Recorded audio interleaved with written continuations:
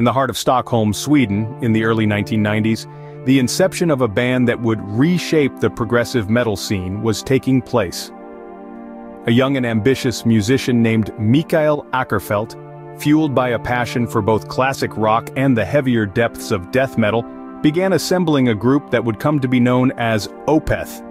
Their sound, even in these formative years, was a captivating amalgamation of influences.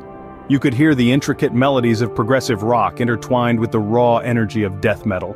It was a blend that was both innovative and bold, a sonic signature that would come to define Opeth's music throughout their career. This fusion of influences was fully evident in their debut album, Orchid, released in 1995. It was a masterclass in musical dichotomy, where brutal death metal growls coexisted with melodic, clean singing. It was in this interplay of light and dark, soft and heavy, that Opeth began to carve their niche. Orchid wasn't just an album, it was a statement of intent. It was Opeth announcing their arrival, not with a whisper, but with a roar that echoed through the world of progressive metal. It was a showcase of their unique approach to songwriting, their ability to weave complex musical narratives that were as captivating as they were challenging. Yet, Orchid was only the beginning. It was the genesis of Opeth's journey, a journey marked by continuous evolution and the courage to push boundaries. But even as they ventured into unknown musical territories, they never lost the essence of their sound, the unique fusion that made them stand out. With the release of Orchid, Opeth made their first steps into the world of progressive metal, setting the stage for their unique style. Their journey had just begun, and the world of music would never be the same. As the years passed, Opeth's sound began to evolve, becoming more complex and progressive. Opeth's journey into the depths of progressive metal saw a momentous shift with the addition of new band members. The introduction of Martin Mendez, Martin Axelrod, Fredrik Åkesson, and Joachim Svalberg, each with their unique musical prowess, played a pivotal role in shaping the band's sound. Their collective talent brought a new dimension to Opeth's music, enriching it with their individual influences. As the band's lineup grew stronger, so did their music. Albums like My Arms, Your Hearse, and Still Life were a testament to this evolution. These records were not just collections of songs, they were stories woven into music with thematic concepts that held listeners captive. The tracks were meticulously crafted, each note, each lyric, a piece in a larger narrative puzzle. My Arms, Your Hearse, for example, was a concept album that told a haunting tale of death and despair, a story that unfolded with each subsequent song. Still Life, on the other hand, showcased the band's ability to marry brutal death metal with softer melodic elements, creating a contrast that was as intriguing as it was beautiful. Opeth's music was no longer just about the heavy riffs and growling vocals. It was about creating an atmosphere, a mood that transported listeners into the world of their music. It was about pushing boundaries, both theirs and that of the genre they represented. This transformation in Opeth's music was not just the result of the band's growing musical proficiency, it was a conscious shift towards more complex songwriting, a desire to explore the vast expanse of progressive metal. And in doing so, they carved a niche for themselves, a unique space that only Opeth could occupy. The addition of new members and a shift towards more complex songwriting marked a new era in Opeth's journey. This era was characterized by a sound that was as unpredictable as it was captivating, a sound that continues to define Opeth to this day.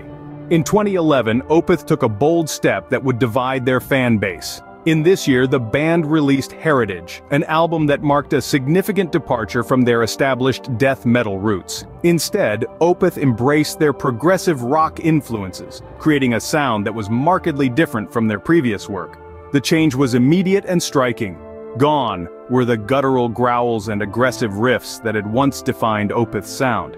In their place, the band introduced clean vocals and intricate melodies, drawing from the likes of King Crimson and Pink Floyd. This was not just a change in musical style, but a complete transformation in Opeth's identity. The reaction from fans was as immediate as the shift itself. Some welcomed the change, praising the band's daring evolution and willingness to experiment. They applauded Opeth's ability to adapt and innovate, seeing in Heritage a fresh and exciting new direction for the band. However, not all reactions were positive. A significant portion of Opeth's fanbase felt disoriented, even betrayed by the drastic shift. They missed the brutal intensity of Opeth's earlier work and struggled to reconcile this new sound with the band they had come to love.